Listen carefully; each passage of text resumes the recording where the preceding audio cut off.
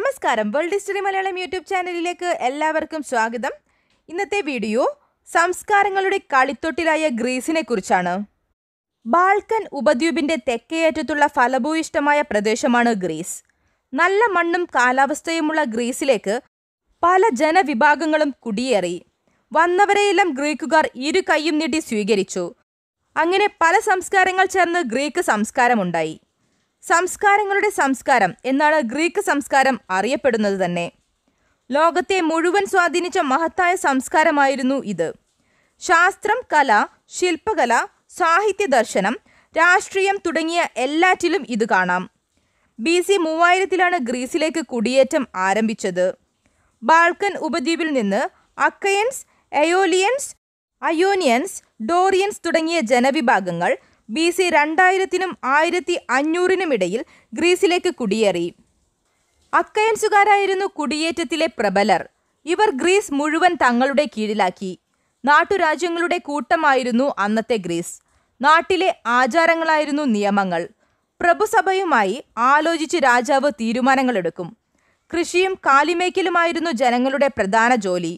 ഓരോ നഗരവും ചുറ്റുമുള്ള ഗ്രാമങ്ങളും ചേർന്ന് നഗരരാഷ്ട്രങ്ങളായി. ഏഥൻസ്, സ്പാർട്ട, തേബ്സ്, കോറിന്ത് എന്നിവയായിരുന്നു ഇവയിൽ പ്രധാനം.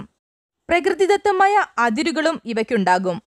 ഓരോ നഗരരാഷ്ട്രത്തിനും പ്രത്യേകമായ മതവും ദേവനുമൊക്കെ ഉണ്ടായിരുന്നു. ജനാധിപത്യത്തിന്റെ ഉപജ്ഞാതാക്കളാണ് ഗ്രീക്കുകാർ. BC 508-ൽ ഭരണത്തിലെത്തിയ ക്ലിസ്തനിസ് ജനാധിപത്യത്തിന്റെ പിതാവ് എന്നാണ് അറിയപ്പെട്ടിരുന്നത്. 30 വയസ്സിനു മുകളിലുള്ളവരെ അംഗങ്ങളാക്കി ജനസഭ അഥവാ അസംബ്ലി രൂപീകരിച്ച് വിപുലമായ അധികാരങ്ങൾ അദ്ദേഹം നൽകി. ഏകാധിപത്യം തലപൊക്കാതിരിക്കാൻ പുതിയ സമ്പ്രദായവും നടപ്പിലാക്കി.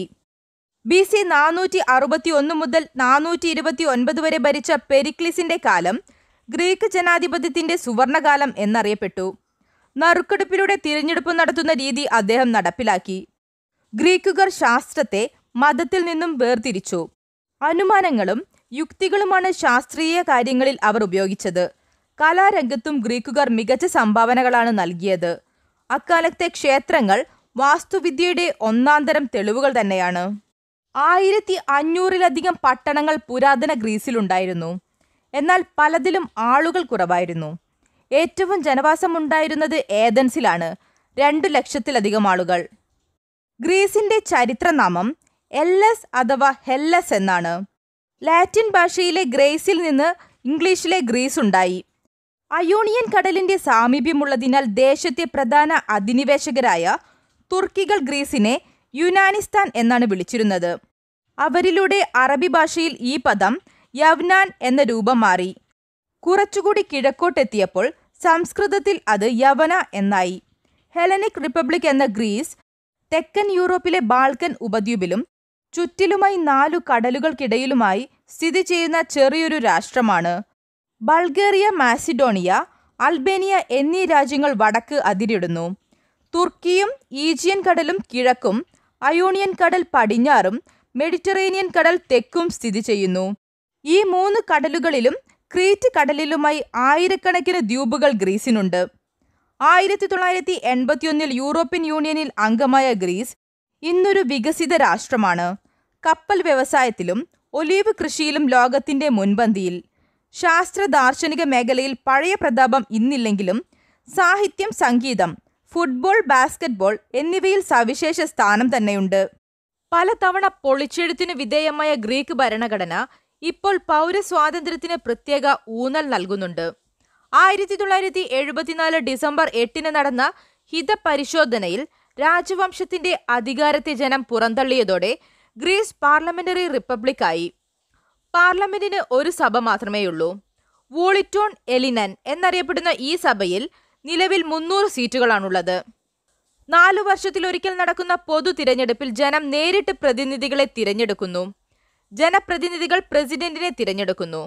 5 വർഷമാണ് പ്രസിഡന്റിന്റെ കാലാവധി. സഭയിൽ ഭൂരിപക്ഷമുള്ള കക്ഷിയുടെ നേതാവിനെ പ്രധാനമന്ത്രിയായി പ്രസിഡന്റ് നിയമിക്കുന്നു. പ്രധാനമന്ത്രിയുടെ നിർദ്ദേശാനുസരണം മന്ത്രിസഭയെ നിയമിക്കുന്നത് പ്രസിഡന്റാണ്. റോമൻ സമാഹൃത നിയമത്തെ അടിസ്ഥാനമാക്കിയുള്ള നീതിന്യായ സമ്പ്രദായമാണ് ഗ്രീസിൽ. ജുഡീഷ്യറിക്ക് സിവിൽ, ക്രിമിനൽ, ഭരണ വിഷയങ്ങൾ എന്നീ വിഭാഗങ്ങളുണ്ട്. പൊതുവെ രസികന്മാരാണ് ഗ്രീക്കുകാർ. സംഭാഷണപ്രിയർ, സ്വാതന്ത്ര്യ ചിന്താഗതിക്കാർ, സംഗീത നൃത്ത ആസ്വാദകർ, ആഘോഷിക്കുവാനും അണിഞ്ഞൊരുങ്ങി നടക്കുവാനും യവനന്മാർക്ക് പ്രിയമേറെയാണ്. ഈസ്റ്ററാണ് ഇവിടുത്തെ പ്രധാന ആഘോഷം. ഓർത്തഡോക്സ് ക്രിസ്ത്യൻ സഭയുടെ ശക്തമായ സ്വാധീനം സാമൂഹിക ജീവിതത്തിലുള്ളതിനാൽ പള്ളിയിൽ പോക്കും പാതിരി സ്നേഹവും കൂടുതലാണ്. പെൺകുട്ടികളുടെ കല്യാണക്കാര്യം അച്ഛനും അമ്മയും നിശ്ചയിക്കുന്ന പതിവും സ്ത്രീധന സമ്പ്രദായവും 20-ാം നൂറ്റാണ്ടിന്റെ ആദ്യ പദം വരെ ഗ്രീസിൽ ശക്തമായി നിലനിന്നിരുന്നു. അന്ന് സഹോദരിമാരെ കെട്ടിച്ചയച്ച ശേഷം മാത്രമേ സഹോദരന്മാർ പെണ്ണാലോചിച്ചിരുന്നുള്ളൂ. എന്നാൽ ഇന്ന് കാര്യങ്ങൾ ഒരുപാട് മാറിയിട്ടുണ്ട്. ഇവിടുത്തെ മൊത്തം ജനസംഖ്യയുടെ 98% ഗ്രീക്കുകളാണ്. തുർക്കികൾ, മാസിഡോണിയൻ സ്ലാവുകൾ, ജൂതർ, റോമക്കാർ എന്നിവരുടെ നന്നേ ചുരുങ്ങിയ സാന്നിധ്യവുമുണ്ട്. കമ്മ്യൂണിസ്റ്റ് ഭരണകൂടങ്ങളുടെ തകർച്ചയ്ക്കു ശേഷം കിഴക്കൻ യൂറോപ്പിൽ നിന്നുള്ള കുടിയേറ്റം കൂടിയിട്ടുണ്ട്. അൽബേനിയയിൽ നിന്നാണ് ഏറ്റവും അധികം പേർ ഇങ്ങോട്ടേക്ക് കുടിയേറുന്നത്. ഗ്രീസിന്റെ ആഭ്യന്തര ഉൽപാദനത്തിന്റെ 40%-ഓളം പൊതുമേഖലയിൽ നിന്നാണ് വരുന്നതെങ്കിലും ഗ്രീസ് കുത്തക കുടുംബങ്ങൾ നടത്തുന്ന വ്യവസായങ്ങൾക്ക് നിർണായക സ്വാധീനമാണുള്ളത്. 2 ഡസൻ കുടുംബങ്ങൾ രാജ്യത്തിന്റെ മൊത്തം സമ്പത്തിന്റെ പകുതിയോളം കൈകാര്യം ചെയ്യുന്ന സ്ഥിതി 90കളുടെ മധ്യം വരെ നിലനിന്നിരുന്നു. 90കളിൽ ആഭ്യന്തര വാണിജ്യ മേഖലയെ സമ്പൂർണ്ണ സ്വതന്ത്രമാക്കിയതും ബാങ്കിംഗ് മേഖല നവീകരിച്ചതും 2004-ലെ ഒളിമ്പിക്സിനെ മുൻനിർത്തി വൻ നിക്ഷേപ സമാഹരണം നടത്തിയതും സാമ്പത്തിക മേഖലയ്ക്ക് വൻ വളർച്ച നേടിക്കൊടുത്തിരുന്നു. കപ്പൽ വ്യവസായമാണ് ഗ്രീസിലെ ഏറ്റവും പ്രധാന സാമ്പത്തിക മേഖല. കപ്പൽ ഉടമസ്ഥാവകാശത്തിന്റെ കാര്യത്തിൽ ലോകത്ത് ഒന്നാമതാണ് ഈ രാജ്യം. വാർത്താവിനിമയ ഉപകരണങ്ങൾ, കാർഷിക വിഭവങ്ങൾ, സോഫ്റ്റ്വെയർ എന്നിവ രാജ്യത്തിന് വൻ കയറ്റുമതി വരുമാനം നേടിക്കൊടുക്കുന്നുണ്ട്. ആഭ്യന്തര വരുമാനത്തിന്റെ 15% നൽകുന്നത് വിനോദസഞ്ചാര മേഖലയാണ്. 1981 ജനുവരി 1 യൂറോപ്യൻ യൂണിയനിൽ ചേർന്ന ഗ്രീസിന് യൂണിയന്റെ പൊതുഖജനാവിൽ നിന്ന് ആവോളം ധനസഹായം ലഭിച്ചിട്ടുണ്ട്. 80കളിൽ വൻ സാമ്പത്തിക പുരോഗതി നേടാൻ ഇത് ഗ്രീസിനെ സഹായിച്ചു.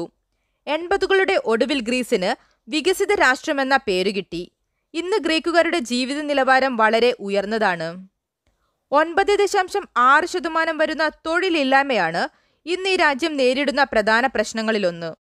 സാമൂഹിക സുരക്ഷാ സംവിധാനം അഴിച്ചുപണിയുക, പൊതുമേഖല ഭാഗികമായെങ്കിലും സ്വകാര്യവൽക്കരിക്കുക, പഴഞ്ചൻ നികുതി നിയമങ്ങൾ മാറ്റിയെഴുതുക, ഉദ്യോഗസ്ഥരുടെ കാര്യപ്രാപ്തിയില്ലായ്മ പരിഹരിക്കുക തുടങ്ങിയവയാണ് സമീപഭാവിയിൽ രാജ്യം നേരിടാൻ പോകുന്ന വലിയ വെല്ലുവിളികൾ. 3.5 സഹസ്രാബ്ദത്തിന്റെ ചരിത്രം അവകാശപ്പെടുന്ന ഗ്രീക്ക് ഭാഷ ഇൻഡോ യൂറോപ്യൻ ഭാഷാ വിഭാഗത്തിൽപ്പെടുന്നു. ഗ്രീസ്, സൈപ്രസ്, ബൾഗേറിയ, അൽബേനിയ, തുർക്കി എന്നീ രാജ്യങ്ങളിലെ 1.5 കോടിയിലധികം പേർ ഇന്ന് ഗ്രീക്ക് സംസാരിക്കുന്നു. സൈപ്രസിന്റെയും ഔദ്യോഗിക ഭാഷ ഗ്രീക്കാണ്. ഒളിമ്പിക്സ് ഗെയിംസിന്റെ ജന്മഭൂമിയാണ് ഗ്രീസ്. സ്യൂസ് ദേവന്റെ പ്രീതിക്കായി ഒളിമ്പിയയിൽ BC 776 മുതൽ 4 വർഷത്തിലൊരിക്കൽ നടത്തിയിരുന്ന കായിക മാമാങ്കമാണ് പിൻകാലത്ത് ഒളിമ്പിക്സ് എന്ന ലോക മത്സരമായത്. AD 4-ാം നൂറ്റാണ്ടിന്റെ അവസാനം റോമൻ ചക്രവർത്തി തിയോഡോഷ്യസ് ഒന്നാമനാണ് ആദ്യകാല ഒളിമ്പിക്സ് അവസാനിപ്പിച്ചത്. പിന്നീട് 1896-ൽ ആഥൻസിൽ ഇത് പുനരാരംഭിച്ചു. യൂറോപ്യൻ വേനൽക്കാലത്ത് നടത്തപ്പെട്ടിരുന്നതിനാൽ സമ്മർ ഒളിമ്പിക്സ് എന്നാണ് ആധുനിക ഒളിമ്പിക്സ് അറിയപ്പെടുന്നത്. ഇന്ന് ഗ്രീസിലെ ഏറ്റവും ജനകീയമായ കളി ഫുട്ബോൾ ആണ്. ഏകദേശം 2000 വർഷങ്ങളായി സന്ദർശകരെ സ്നേഹപൂർവ്വം സ്വീകരിക്കുന്ന ഗ്രീസ് ചരിത്ര കാഴ്ചകളുടെ പുണ്യഭൂമിയാണ്. പുരാതന സംസ്കാരാവശിഷ്ടങ്ങളുടെ പശ്ചാത്തലത്തിൽ ആധുനിക സംവിധാനങ്ങൾ ഒരുക്കുന്നതിൽ ഒട്ടും പിന്നിലല്ല ഇവിടുത്തെ നഗരങ്ങൾ. യൂറോ നാണയമായിട്ടുള്ള ഗ്രീസിന്റെ തലസ്ഥാനം ഏഥൻസ് ആണ്. തെക്കൻ യൂറോപ്പിൽ സ്ഥിതി ചെയ്യുന്ന ഗ്രീസിന്റെ ആകെ വിസ്തൃതി 1,31,940 ചതുരശ്ര കിലോമീറ്റർ ആണ്. മാർബിൾ, ഈയം, ഇരുമ്പയിര്, ബോക്സൈറ്റ്, പെട്രോളിയം തുടങ്ങിയവയാണ് ഇവിടുത്തെ പ്രധാന പ്രകൃതി വിഭവങ്ങൾ. മെഡിറ്ററേനിയൻ പൊതു ആഹാര രീതിയിൽ ആട്ടിൻകുട്ടിയുടെ ഇറച്ചിയും ഒലീവെണ്ണയ്ക്കും പ്രാധാന്യം കൂടിയാൽ ഗ്രീക്ക് ഭക്ഷണശൈലിയാകും. ഗ്രീക്കുകാർക്ക് എന്ത് പാചകം ചെയ്യുവാനും ഒലീവെണ്ണ വേണം. എണ്ണ ചേർക്കാതെയുണ്ടാക്കുന്ന വിഭവമാണെങ്കിൽ വിളമ്പുന്ന നേരമെങ്കിലും അതിനു പുറത്ത് ഒരൽപ്പം ഒലിവെണ്ണ പകരും. ആട്ടിൻകുട്ടിയിറച്ചി കഴിഞ്ഞാൽ മീനിനാണ് ഇവിടെ ഏറ്റവും പ്രിയം. ഗ്രീസിനെ കുറിച്ചുള്ള വീഡിയോ ഇവിടെ പൂർണ്ണമാകുന്നു. അടുത്ത വീഡിയോയുമായി കാണും വരെ ഗുഡ് ബൈ.